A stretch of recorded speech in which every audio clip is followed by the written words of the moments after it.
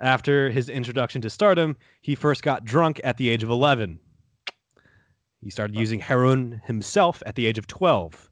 And he lost his virginity at the age of 13 by a Hollywood lady pedophile. Wrong order. Heroin on its own? Yeah, because his mom, started him off in the womb. Oh, I thought she was like giving it to him or some shit. Well, my mom's my probably hero. did. My mom's my hero. She tells me to stay in shape, stay at school, so stay on heroin.